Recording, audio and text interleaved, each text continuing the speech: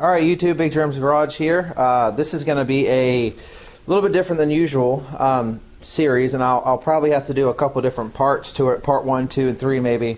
I've got this, I believe it's like a 2001 Polaris Magnum 325 four-wheel drive four-wheeler. I just did like an introduction a minute ago. It was kind of a long past due video. I've had this for about a year and a half, and I never made a video of it. Pretty much I got it and just kind of put it over in storage. So in that video I mentioned that I've got someone who wants to buy the motor off of it. Actually, I'm planning on meeting up with him tomorrow. So in this video series I'm going to be taking off as much as I need to get the motor off. So that's where we're going to pretty much start. What I wanted to say is, and the reason I'm saying this now, and I'll probably have to do it every time I use this camera, is because some people don't understand how the camera works because it's kind of new. But I am recording this with a 360 fly camera. It works really good if you are using some sort of a tablet to watch this video, or maybe your cell phone. So what you should be able to do is you should be able to move your tablet around or your phone so that you can see pretty much all that I'm working on. So if this picture is looking up at my nose or looking down at my feet, it might just be the way that you have your tablet or whatever held. If you are on a desktop, you can click and drag the screen or click the little circle on the top left to move around as well. One other thing is usually the quality. When I look at the videos, the quality sometimes is set really low. So if you click at the bottom right, there should be a little wheel thing you can click, and you can bump it up to 720 or 1080 for high def, which makes it look a little bit better. All right, so with this camera, I've got about 10 minutes before it's pretty much, it only takes up to about 10-minute videos. So the parts are going to depend on how fast I can move and how much time is left in the 10 minutes. So I'm going to be moving quickly. What I've got it set up is I've got my tray here with all my tools that I probably will use most likely. My other cart over here has got all my other tools that I might need as well. And if I go through whatever's here and in this other cart, I've got my toolbox over there, which pretty much has whatever else I might need. So tools that I'm probably going to use, I've got all my, I usually use metric, pretty much whatever I'm working on, I figure out what's the right size. But the 10 millimeter, 12 millimeter, or 14 is probably going to be my main go-tos. I might use the 8 some, maybe the 17, but the 12, 10, and 14 is going to be the main ones. I've got my air here so I can get off some things quickly as well. I'll be using that some. I've got I really like the ratchet sockets. I'll be using those as well. Same thing, the 10s, 12s, 14s. I've got a couple different types of pliers to use. And then also, probably about 6 months ago, I purchased a little impact driver here, rechargeable one, just from Harbor Freight. It's cheap. I've only got one battery that actually works. The other battery, for some reason, won't hold a charge. But I've already got that preloaded with my 10 millimeter socket. And then I got some bigger sockets here real quick. So this is just kind of set up so I can grab quickly. But if I need something else, I've got it over there. I've got a trash can set up for trash, another trash can set up for parts that I take off. So I'm going to start rolling through it, and then we'll see how much we can get done in 10 minutes. So if you watch this video and time runs out and I'm in the middle of talking about something, then just check. I'll probably put a link so you can get to the next video, or just look for it. So I got this four-wheeler. The motor runs, and I'll talk while I'm doing this. I'm going to go ahead and take this plastic off first. I got this four-wheeler. Honestly, I can't remember what I paid for it, but I went to get a Polaris Explorer 400, and that one came out by hand. The other one's tight.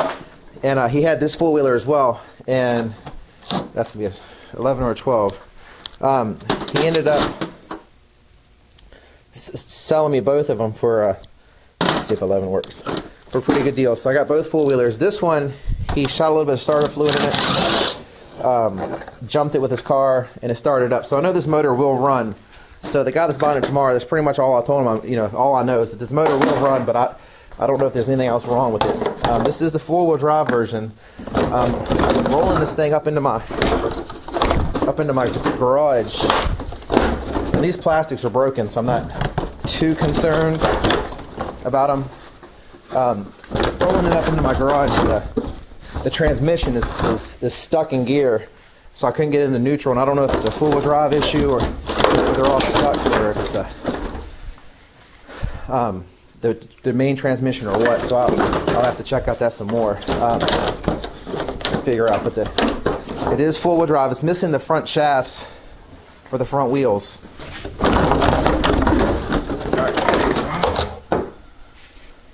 You can see right here, it's got a crack right there. Somebody might still want it. I might put it on Craigslist. It just broken up a little bit at the bottom here. But other than that, for the most part, it's in good shape. So I'm just going to put it over here in my parts pile. And actually, if you remember when I had the other shop, most of these parts here is stuff I haven't put on Craigslist or not. It's a lot of Polaris parts. I've had a bunch of Polarises over probably the last 4 or 5 years. But all right, so here's the airbox top. I'll toss that in the bucket. Well, we got the gas tank. That's the bolts that I took out a second ago, one by hand and one by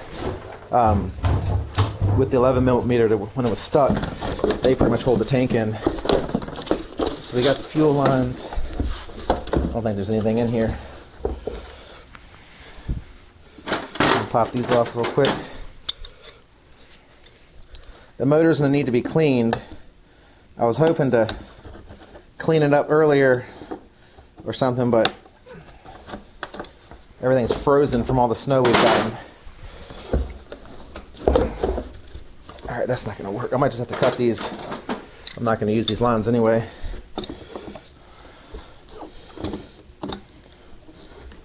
So I got these new Bluetooth headphones for back for Christmas, and usually I don't have any music playing when I'm just going to cut them when I'm making videos, because I don't want music in the background because of YouTube rules and stuff. So I'm trying to make this trying to talk and listen to music at the same time, so it's something to get used to. But my cousin, who's in a lot of my riding videos, he's a lot younger. I think he's in high school now, but back when he was in middle school and we were riding and making videos and everything, he always wanted me to put music in my videos. But once you do that, pretty much YouTube takes over the rights and gives takes the rights away for the video for the artist. So one thing I'm usually hesitant on is putting music in. But I do have a couple riding videos with music and stuff, but not many. All right, so I'm going to pop these off to get this this stuck up. It's probably a 10. Pop this thing off here. Yep, 10. We got one up here. Same thing. Toss this in the bucket. Here we go. Alright, so I'm going to come back and get this off in a minute. I'm going to get some of this other stuff out of the way. This airbox, 10 there, 10 millimeter there. Airbox is out. Actually, it might not take that many videos. I'm actually at 8 minutes, so I'm going to be cutting it in a second. Carburetor's mounted on. It's got this bracket there.